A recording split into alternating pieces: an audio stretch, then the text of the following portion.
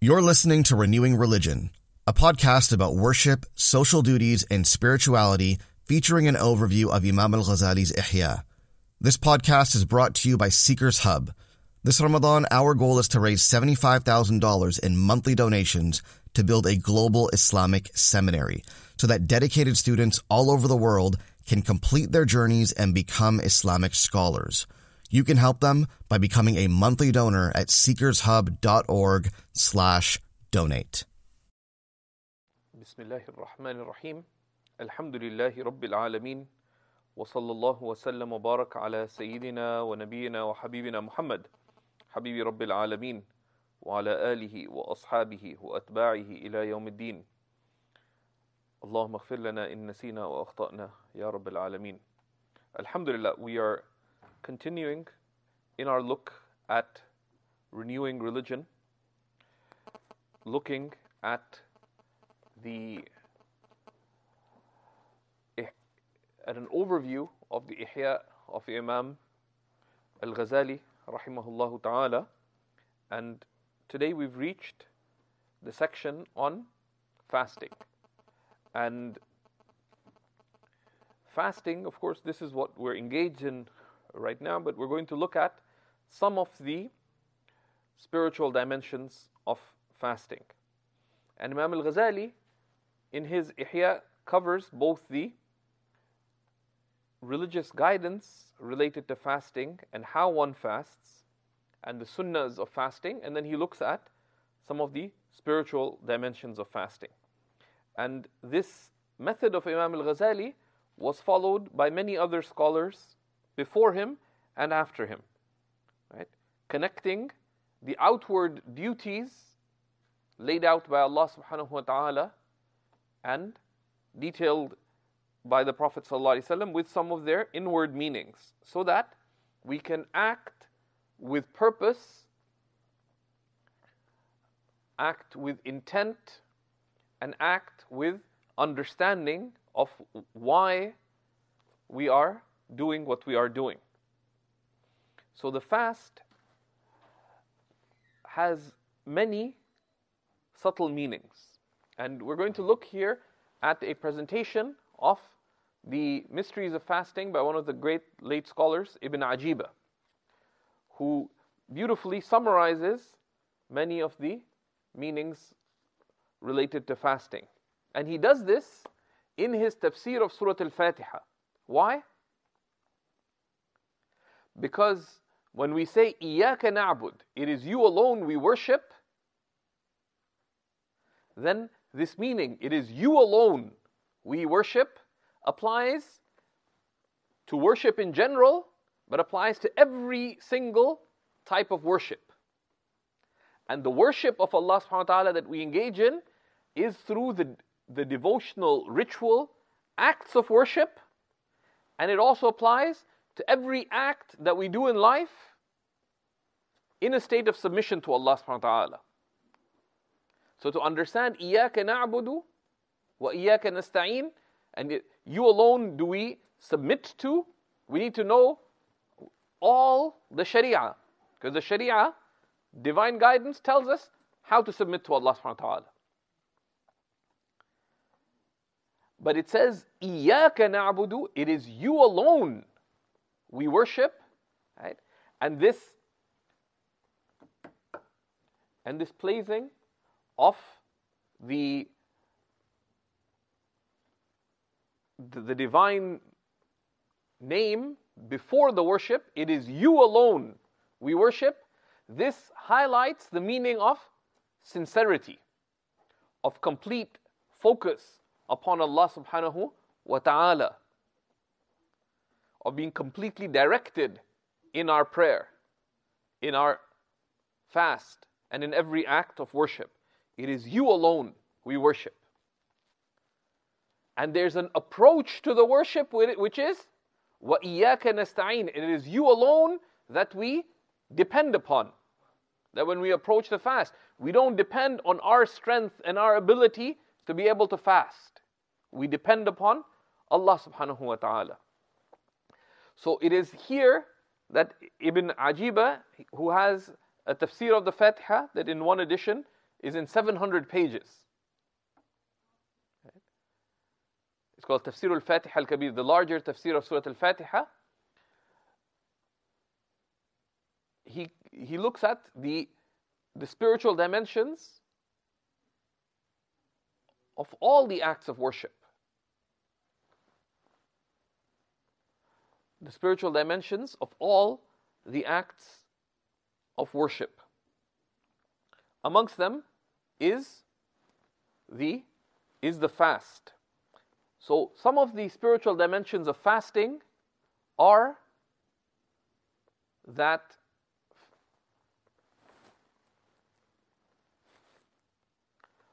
fasting weakens our mere humanness, right? Our bashariya, right?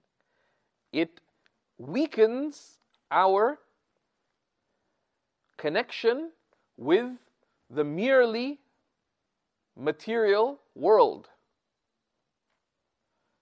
right? And it is an established reality that excessive eating and drinking makes heavy our attachment to the material world, to alamul hiss. And to the extent that the material world is more palpable and real to us, the more the subtle reality of our spiritual consciousness is veiled from us. Because the reality is spiritual. Right? What is real is that كان الله ولا شيء معه, that Allah was and there is nothing besides Him. And that reality remains just as true right now. That Allah is, nothing else is of itself. Everything else, its reality is perishing, dependent, fleeting.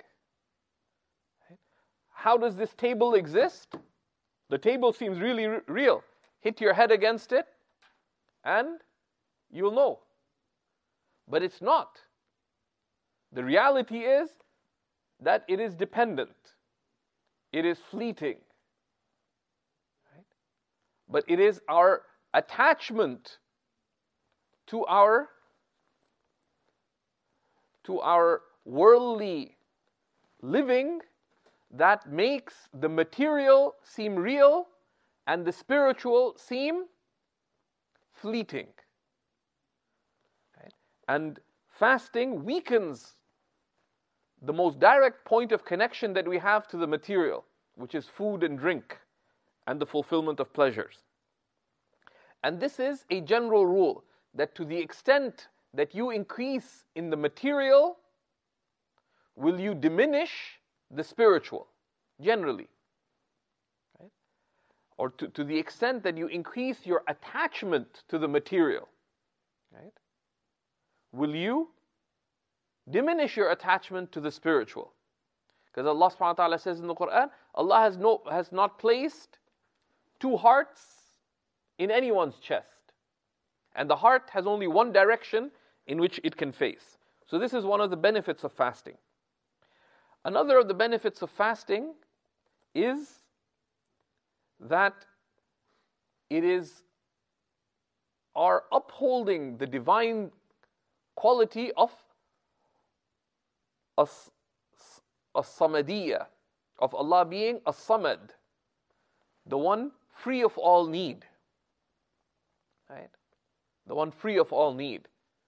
We characterize ourselves by that, by recognizing our inherent neediness. Right?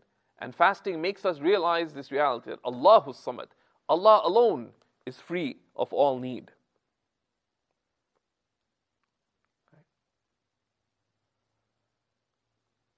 And we are necessarily dependent on these material needs. But it reminds us of our dependence on Allah subhanahu wa ta'ala Himself. Right? And these are meanings that we should embrace, that fasting should make us reflect on the divine name, As-Samad, the independent whom all are dependent upon. Right? And this is why Ibn Ata'illah says, Wurudul faqat a'yadul muridin. The coming of times of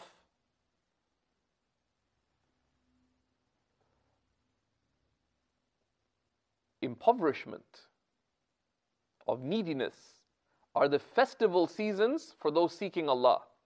Because it is when you realize your neediness, your weakness, does your heart open to recognizing the one who is free of all need, worthy of all praise. The third of the benefits of fasting is it purifies the heart. It gives a purity to the heart. Right? By diminishing one's eating and drinking during the day, it gives one a clarity of spiritual reflection. And it can actually be good for one in terms of clearer thinking as well. Though that depends if one has become accustomed to fasting. So those who are not accustomed to fasting, the first week or so of fasting, they're just trying to survive.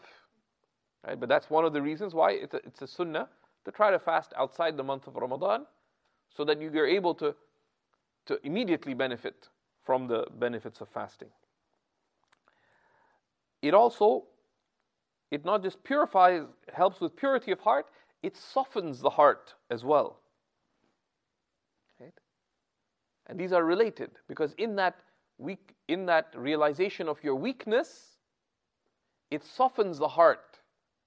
So you don't feel as self-sufficient, as self-confident, etc. Right? You feel that neediness to Allah subhanahu wa ta'ala, that weakness. So it is a good opportunity, that softness of heart, that sense of weakness, it's a good opportunity to turn to Allah subhanahu wa ta'ala thereby. So related to that is that fasting facilitates this feeling lowly and humbled, right? And facilitates ridding oneself of the qualities of arrogance and haughtiness, etc. Right? It can facilitate that, but it's something that one seeks. That you realize you're not all that. You're weak. Right? You're weak, and we embrace that in realigning our character. And the masters of the spiritual path said that the lower self is not broken and humbled by anything as it is by hunger. Because then it realizes who's in charge. And of the benefits of fasting as well is that it breaks one's desire for sin, and it diminishes the control of one's lower self over one, right? Because the origin of all sin is desire. The origin of all sin is strength of desire that cannot be restrained. So fasting teaches one how to have restraint. And it facilitates in itself other restraint. So fasting restrains one from certain desires, but it directly facilitates restraining from other sins. But it teaches one, it gives one a toolkit how to withhold from other desires. That if someone is addicted or has made a bad habit of particular sins, you apply the principles of fasting to that particular sin. You can fast from backbiting the whole day. And if you backbite, you consider that you've broken your quote-unquote fast. Right? And you hold yourself to that. Right? The fasting, because of this weakening of our material concerns, one finds a natural inclination towards the spiritual, towards acts of worship and devotion. Right? But this is a quality that one needs to nurture. Right? That one should try to nurture a stillness in Ramadan. That, okay, you're not eating and drinking, you have a lunch break. Don't just spend the lunch break surfing the internet, saying, "Oh, well, I'm tracking this auction on." Someone was telling me, "Do you know how to?" Totally random question. I don't know why I was asked. Do you know how to cancel an auction on eBay? So answer fiqh questions, not tech questions. I didn't say that. I said, why? I said, because they bid on something that they weren't sure they wanted. So why do you bid on it? Because on their lunch break, they didn't know what to do, because they weren't going for lunch, so just browsing different things on eBay. Okay? One of the fasting should teach us to have a degree of stillness. Don't busy yourself with the material. Right? And that's the beginning of finding the inclination towards the spiritual. Right? That the default inclination should be towards the spiritual rather than the material. But that is only facilitated when fasting, for example, by embracing that stillness that fasting facilitates. That you are holding back from many things, even practically from a time management perspective, you have more time. But don't fill it with the unnecessary. If someone else, I don't know why I get these things, told me, it's so cool. I was able to watch, I don't know how, they mentioned a shockingly large number of episodes of some show that came out. Said because there's so many things you don't need to do each day in Ramadan.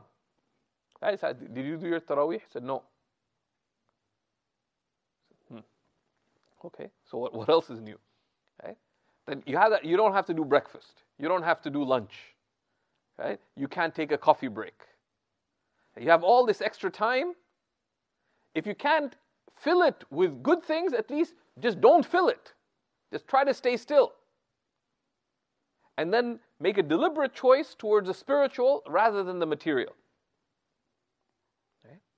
And this is one of the benefits of fasting. And you should make that a habit and learn the habit that fill the discretionary spaces in your time with the spiritual rather than the material.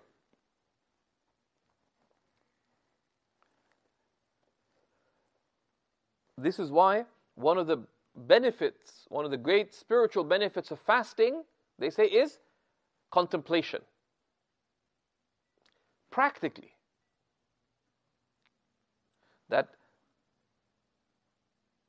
if you don't find yourself directed towards the spiritual acts of devotion, turning to Allah subhanahu wa ta'ala, etc., then pause and reflect. That's why Ibn Ata'illah says, الفكرة سراج القلب فإذا فقدت فلا إضاءة له. Reflection, contemplation is the illuminating lamp of hearts. If absent, the heart has no light. Right? So, this is a very important opportunity in Ramadan. Right? Just pause and think. But think about what lasts, not the perishing. One of my teachers, he asked his teacher for advice in seeking knowledge. And he wrote this really memorable advice. It begins, says, embrace the way of Sayyidina Ibrahim, who said, لا أحب الآفلين. I love not the perishing. I don't love the perishing. From the benefits of fasting is also health. And one fasts for the sake of Allah subhanahu wa ta'ala, but one of the things that one seeks the pleasure of Allah through in one's fast is for the fast to help us realign our health. Right? And it's come in the Sunnah of the Prophet ﷺ, Sumu tasihhu. Right? Fast and you will acquire good health. Right? Fast and you will acquire good health. Right? This is, of course, if you fast in accordance with the Sunnah of the Prophet ﷺ, right? That you fast, but at the end of the day, the net eating in your fast should be less, both in quantity and qualitatively. If Ramadan is the month of feasting, then you missed out on the point of the fasting. And not just in terms of the quantity of the fast, but the quality. If Ramadan is when every culinary desire is realized, right? Of course, there's a balance, right? That you enjoy the month, you facilitate it, etc. But this is not party time. Fasting also nurtures a practical quality, which is to realize that you don't need much of this dunya. Khiffatul mu'na. Right? That you don't need to be that concerned about eating. You can survive with very little. You wake up in the day, what first concern is what's for breakfast. You don't have to think about it. Then a lot of people, they just stumble. Like their day is basically, what's breakfast? When you're done, then when's the coffee break? Then when's lunch? Then where's the tea before returning to work, or the coffee for the commute back? And then when's dinner? And then when's the snack at night? So you stumble from one food to the other, right? And you realize actually you don't need that much to survive. And that's why one of the things we've tried to encourage this here at the hub is with the potluck iftar is there's a certain degree of simplicity in the food, right? Brilliant kale notwithstanding, of course. Of the benefits of fasting as well is that it's a shield from the shaitan. And if you see on Seeker's Hub, we have actually a few answers on what does it mean that the shaitan is chained. Right? The stronger opinion is that it's not necessarily all the devils, and it's not necessarily completely. Because a chain, right, slows you down. Right? It doesn't mean the shaitan is locked up and chained away. Right? Yeah, the shaitan's chained down means the shaitan is slowed down. But most of scholars say he's still out there, right? And most of our lives would bear witness to some of that. So these are some of the benefits of fasting. We should approach the fasting with this realization, right? That ultimately fasting is training us to restrain not just from food and drink, but then from all the things that are displeasing to Allah subhanahu wa ta'ala. And then from restraining from the things that are displeasing to Allah subhanahu wa ta'ala, that we restrain from the things that distract us from Allah subhanahu wa ta'ala. And these are the 3 levels of restraint. And the basic fast is restraining from the things that invalidate the fast. Then we restrain from all the things that are sinful. You can put another category, from all the things that are disliked. Then we strive to restrain from all that distracts us from Allah subhanahu wa ta'ala. And the state that is sought from the believer is a state described of the foremost of the believers in the verses of light from Surah An-Nur. رِجَالٌ لَا تُلْهِيهِمْ تِجَارَةٌ وَلَا بَيْعٌ عَنْ ذِكْرِ اللَّهِ وَإِقَامِ الصَّلَاةِ وَإِيتَاءِ الزَّكَاةِ. Accomplished ones whom neither trade nor transaction busy away from the remembrance of Allah. Meaning that they are busy in their trade and transaction and their worldly affairs, but their hearts remain busy with Allah subhanahu wa ta'ala. That's why one of the righteous used to say that al-mu'min يحمل زاويته على كتفه. Right? That the believer bears their monastery on their back. Right? That wherever the believer is, they're in a state of seclusion with their Lord. Right? Right? And that's what some of the Indian ulama refer to as al-khalwa fil jalwa. Right? To be in a state of seclusion, to be alone while surrounded by people. Right? That is what is sought. That the believer in person is with people, but with their heart, they're with Allah subhanahu wa ta'ala. But that requires training, and the month of Ramadan is a training ground for how to busy one's heart with Allah while being busied with our outward worldly concerns.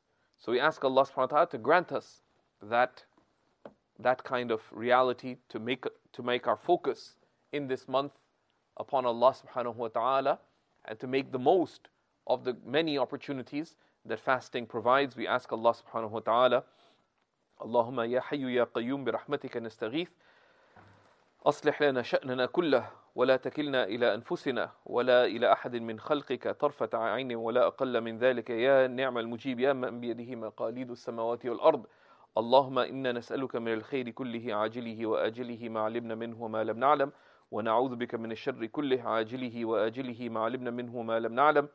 O Allah, we ask you that you have mercy upon the ummah of your beloved Messenger sallallahu alaihi wasallam. We ask you, O Allah, that you dispel from them every distress and hardship and oppression.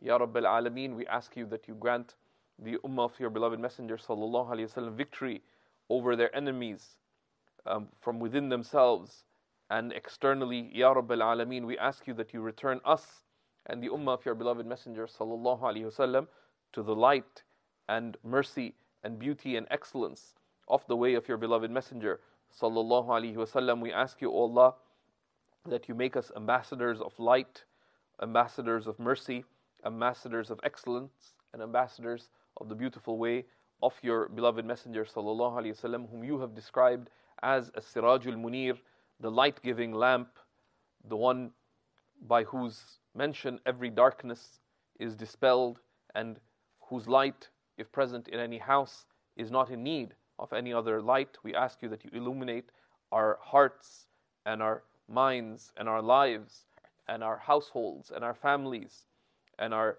communities by that light, Ya Rabbil Alameen, and that we be ambassadors of that light to all creation. Allahumma zayyinna bi zinatil iman waj'alna hudatan muhtadin bi rahmatika ya arhamar rahimin. Wa sallallahu wa sallam wa baraka ala sayyidina wa nabiyyina Muhammad wa alihi wa sahbihi wa ummatihi ila yawmiddin wa akhiru da'wana anil hamdulillahi rabbil alamin. Thank you for listening to this Seekers Hub podcast. To listen to the rest of our shows, please visit seekershub.fm. You can also subscribe to our weekly email newsletter called Compass, where we'll send the best of Seekers Hub's content straight to your inbox every single week.